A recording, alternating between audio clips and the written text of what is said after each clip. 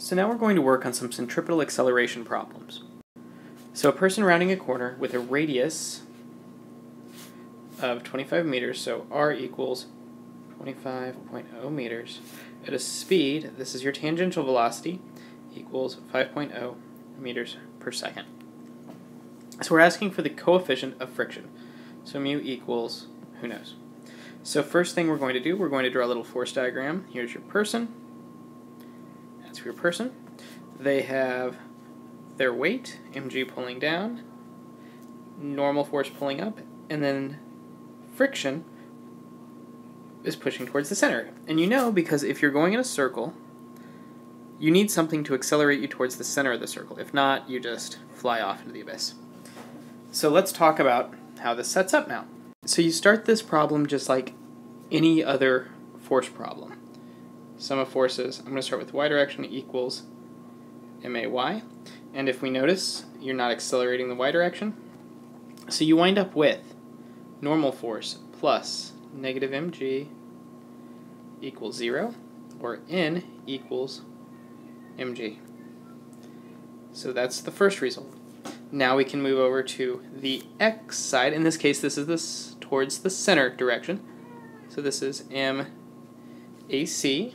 So we know that this is m v squared over r. That's the definition of centripetal acceleration. So this is v squared over r.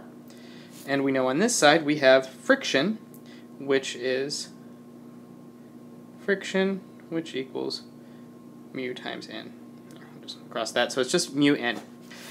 So we know this is mu mg equals m v squared over r.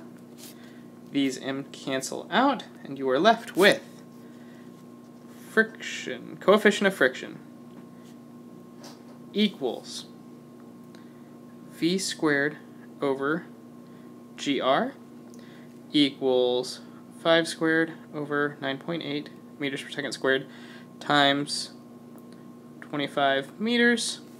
You get mu equals 0.102. And that's your coefficient of friction. So hopefully you followed. If you have any questions, I'm more than happy to work through them with you. Let's try another one. Okay, so now we have a car rounding a corner, or at the top of a hill, okay? So top of a hill, and we've got a red car because it's fast. It also looks like a box, but that's fine. So you got this red car going across, and you're going, what is the maximum speed the car can travel and stay on the road? So if we draw the force diagram, we know that this is mg. You know that the road is pushing back. Now here is the thing. When you're looking at the maximum speed to stay on the road, this normal force goes to 0. That means that the road isn't pushing on the car. Pushing on car. Now what this means is that this car is going to feel weightless. It's like at the top of a roller coaster when your stomach feels like it's going to fall out. That's exactly what's happening. So if we set this up, there's only one direction, and we'll say sum of forces towards the center, because here's the center of our curve, right here. Okay, so if we look this up, sum of forces equals mac. In this case, it's just mg equals mv squared over r. You'll notice that the m's cancel out, and we get v equals the square root of gr, which equals the square root 9.8 meters per second squared, times the radius, which was 15 meters, and you get v is equal to 12.1 meters per second. Okay, key point you're looking at, normal force is 0 because you don't require the road to push you back up, all right? All of your acceleration is caused by gravity, so at this point your car is in free fall. All right, let's try one more example. So in this final example, we're looking for how many revolutions per second does a space station with a radius 1 kilometer, so let's write this, radius equals 1.00 kilometers, which goes to 1,000 meters. 1,000 meters in a kilometer. Revolutions per second. So we're going to find velocity, but then we're going to have to get velocity in meters per second to revolutions per second. So we'll talk about that in a little bit. And have a spin to simulate Earth's gravity, which means your centripetal acceleration equals g. Now there are a couple ways to do this, but I'm going to discuss the physicsy way. One way, the way I'm not going to discuss, is just using this equation right here, setting it equal to your centripetal acceleration equal to g, and I'm going to show that they're going to give you the same result.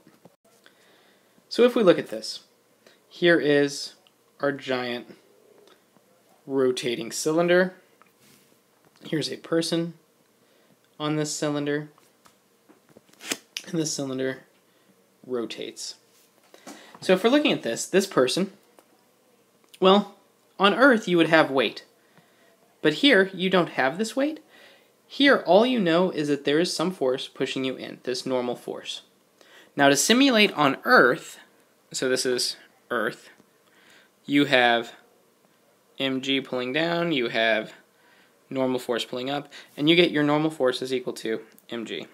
So if we want to simulate Earth-like conditions, we get sum of forces equals mac, this would be your normal force, equals mac, this would be mg, because on Earth, right, your normal force is equal to your weight.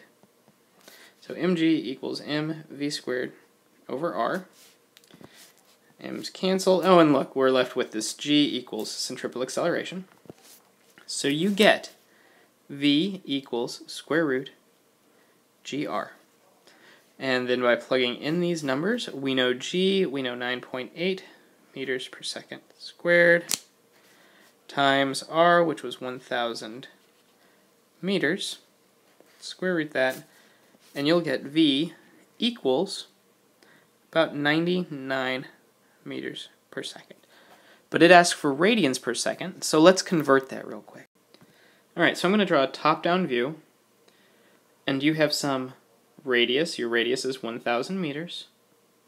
You have some velocity, which we just solved for, 99 meters per second. And if we're looking at this, your path that you're going to go is going to go all the way around. Alright, so if we know that velocity, here, we're going to go, velocity equals change in position over change in time. One revolution